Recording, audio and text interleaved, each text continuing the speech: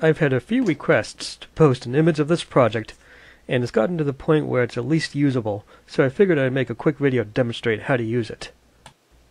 Here I'm using a Raspberry Pi 3 Model B, a USB hub and a card reader, a LCD display that connects to the Pi over the SPI bus, and a button that goes to one of the Pi's GPIOs.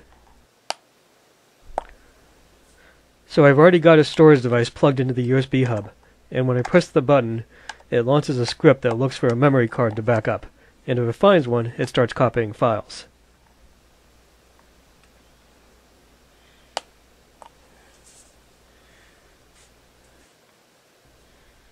I'm going to speed up the video soon because this takes some time.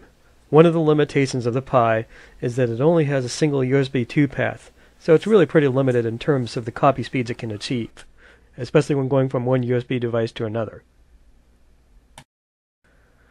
Another limitation of the Pi is that the USB ports don't provide a lot of current, so when you have power-hungry devices like a flash storage device or a card reader, it's not going to work so well if you plug those devices into the USB port of the Pi itself.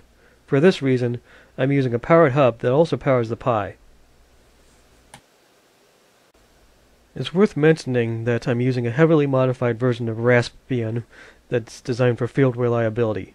The scripts do require some configuration, since they work off device labels, but it's nothing you can't do yourself once you load the image.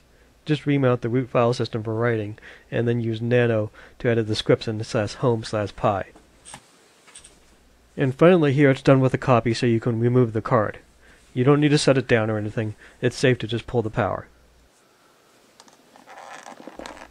I will put a link to the image itself, some basic instructions on how to remount the file system, and what needs to be changed in the video description.